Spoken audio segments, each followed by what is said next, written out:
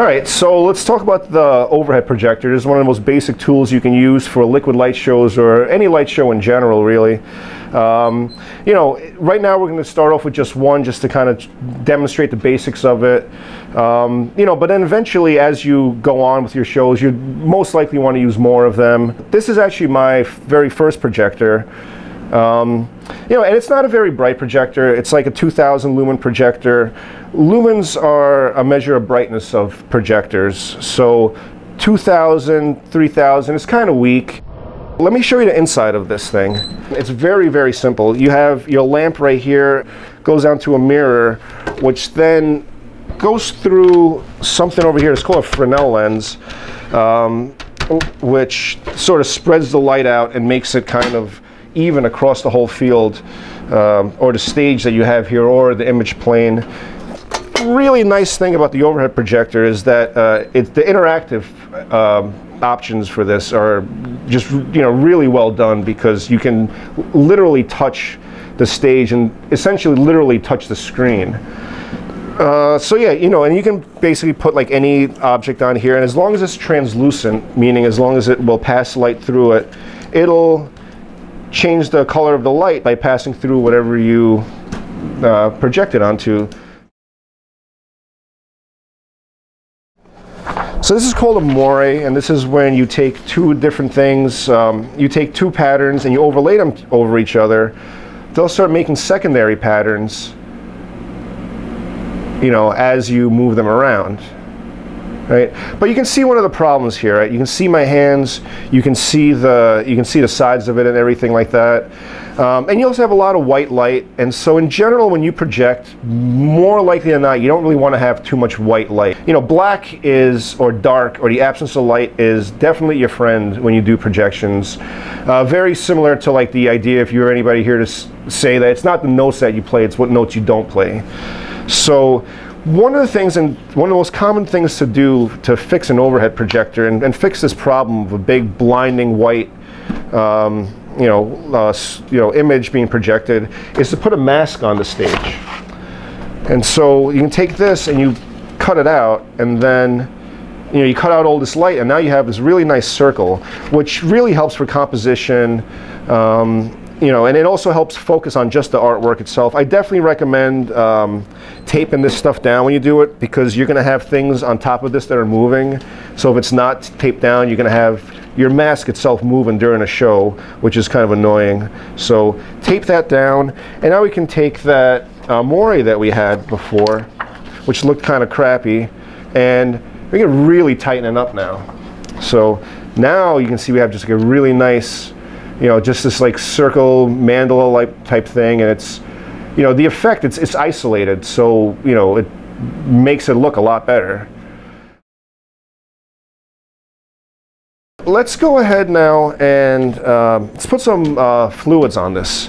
So, in the other videos that I've done, I've used what's known as a squash plate, which is where you use two convex pieces of glass. Usually clock glass, and you put oils in between them and you squeeze them. Now that is definitely not the only way to do oils. Let's just get like a dish. In this case we got a Petri dish, and we'll place this on, the center here.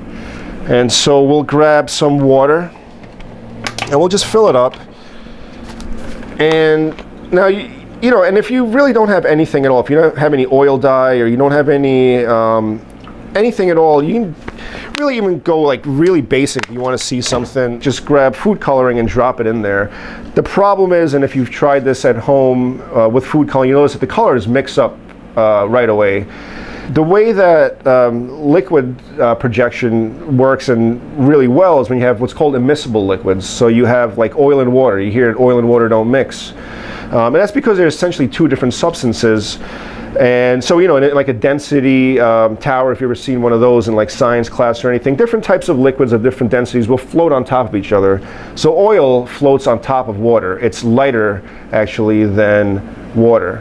So again, oil floats on top of water. And again, this is very good stuff. This is really good high quality dye that I have, that I sell. And so you can see when we drop a little bit of on there, it spreads right on top of it. And so now what we actually have is just a layer of oil dye, very thin layer, just spreading across the top. So you can go ahead and you can just blow on it if you want and start getting some cool patterns.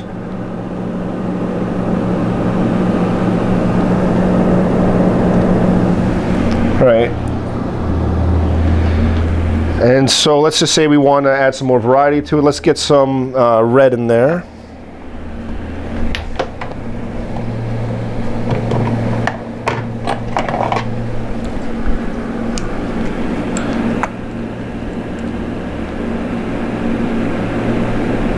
Oh yeah, this projector's a little out of focus. There we go. And so you can just blow on it. And that again is a very basic thing just to get like some simple swirly patterns or stuff like that, you know, behind the band. Maybe you drop a little bit more in there. Let's see. Right, as you have more oil in there, you'll see that this won't spread anymore like the other one did, because now there's already sort of a saturation at the top. Now you can sit there and, you know, anything, like even like a little piece of like rubber tubing. For instance, this is kind of long, but sometimes I will sit there with like a piece of rubber tubing and just blow on it like this.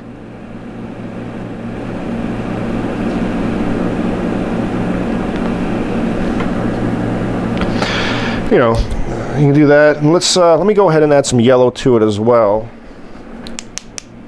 So if you notice, I haven't really put any watercolor in there. When I do this technique, I generally don't like to add watercolor in there because I think that sort of cloudies up the mixture. If you want to change the color, I would recommend maybe going ahead and just putting like a transparency on there or something. You can put underneath, and you can also put it in front of the lens as well. You know, but we'll get into that stuff later on. Now, one of the things here that you know, you might notice is, let's just say you want to like change a scene or something like that, right? What are you going to do? Let's say you're like playing live and the band ends or something like that, or we're in between songs and we want to switch over or something like that, right? So you can go ahead and shut it off. You can turn it back on, but something that's really, really simple to do is just take something like a bill, a little bit of tape, and you know, basically when you put your hand in front of the projector, right, it goes away. So what I like to do when I don't have dimmers or anything like that, and we'll get into that as well later on, is, you know, installing dimmers and stuff like that. Or you can also put an iris down here, which will also control the light. Really simple if you don't have access to those tools at the moment. Just putting like a bill over your artwork will cut it out. You know, this is a little small, so you can see a little bit of bleed coming out over here. You know, but overall, you can see it's a very simple way without having to like cut power to your projectors or anything like that. Just flip it on and off. It's generally better to keep the projector on because you also have the fan running, and you know, the lamp gets hot and always needs to be cooled. You know, the lamp will either burn out, or if there's a shut-off feature in the projector, it'll get too hot and it'll shut off, and you'll have to wait for it to cool off and then turn it back on again.